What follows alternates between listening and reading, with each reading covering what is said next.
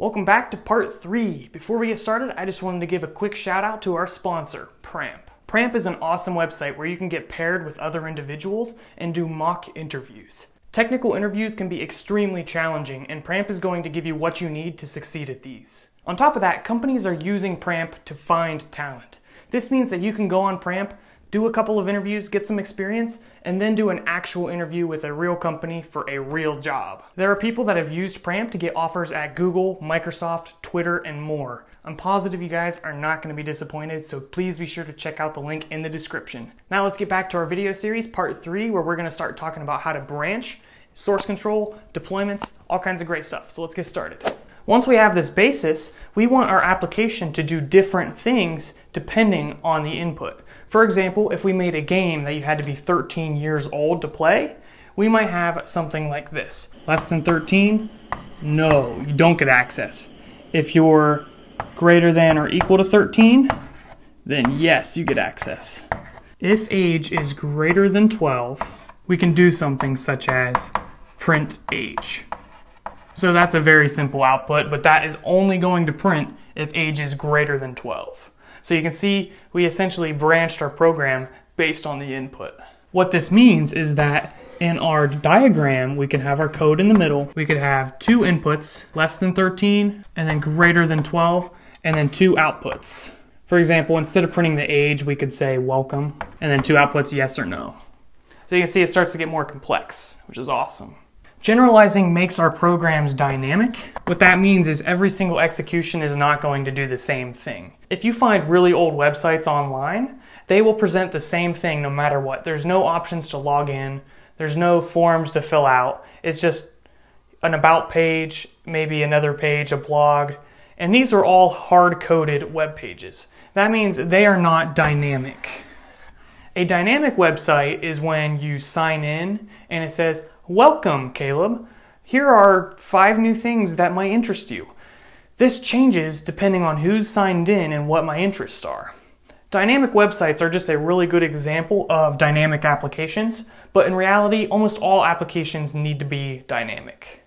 What that means is that there's more than one output. Our example took age from input, but you're not always going to want to do this. A lot of times you're going to get this information from a database, a text file, configuration file, anything like that. These files allow us to make our program dynamic without having to ask the user 1,000 questions every time they open the application. So this means that if something's not working right, a tech support person could go in the configuration file, maybe change a couple things, and see if the application works now. And this technique allows us to give one code copy to the customer, one deployment, and then we can just change a couple little things to make the application act in different ways. So anytime you can get something in a configuration file, database, other than hard coding, that is exactly what you want to do. The question now is, how do we get from a simple 3 to 4 line application to a huge application that supports tons of users? Well, we need to be able to scale. We need to be able to grow our application. And one of the challenges is organization and deciding what to build, because applications are actually really hard to build. And I'm not just saying that because I'm terrible at it, even though I might be. So we need some kind of framework to think about building applications. And one of the most common frameworks to use is called Agile. The way Agile works is you take your application and you break it up into what are known as user stories or cards. And essentially every little piece of your application that needs to have some sort of functionality, you write this down as a user story. So this is essentially writing down how the user is going to interact with your application. This is very similar to like a requirement document. A requirement document is basically going to be the agreement when you sell an application to a company, when you say, hey, we're going to build you a custom application. Here is what you say you need on this application document. Well, Agile is essentially a way to take a requirements document and formulate that into something that's more actionable, more bite-sized pieces. The next thing is that we have sprints. Sprints are usually 2 weeks long, and essentially at the beginning of each sprint, what we're going to do is figure out what user stories or cards we are going to focus on for those 2 weeks. And at the end of every 2 weeks, we should have a completely functional product. So for example, if this is a timeline and we just started, right?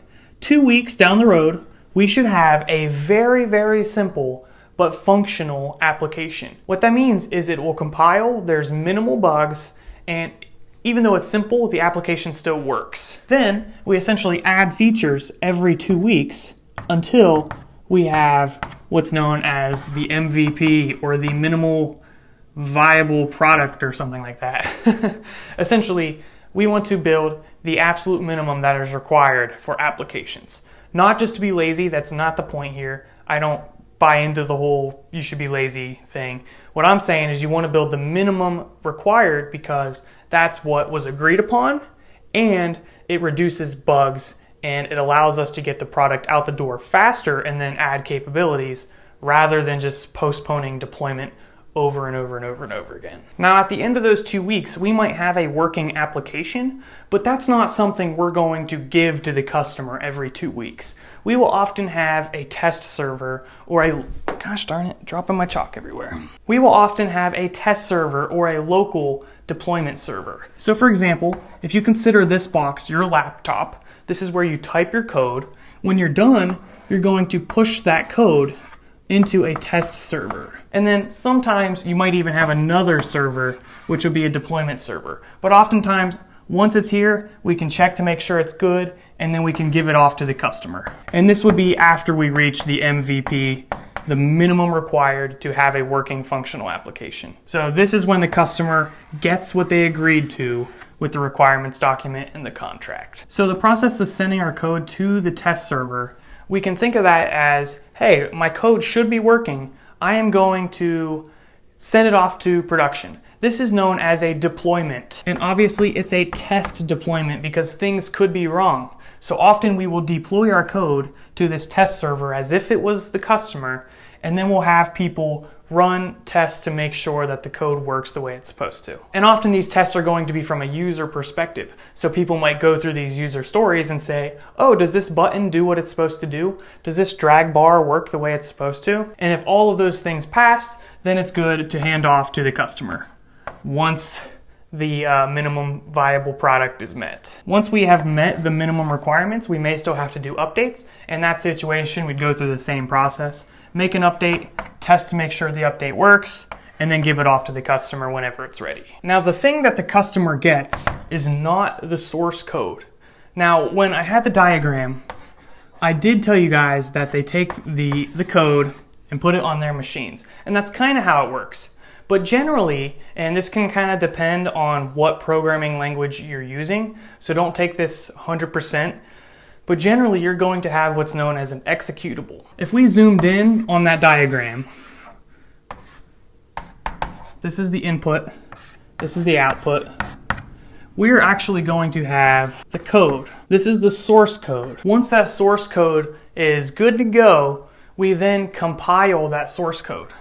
And that is going to give us an executable. So this process is known as compiling. This is only going to apply to some languages because not all languages are compiled. I'm not going to get into all the different languages and which ones are compiled and everything.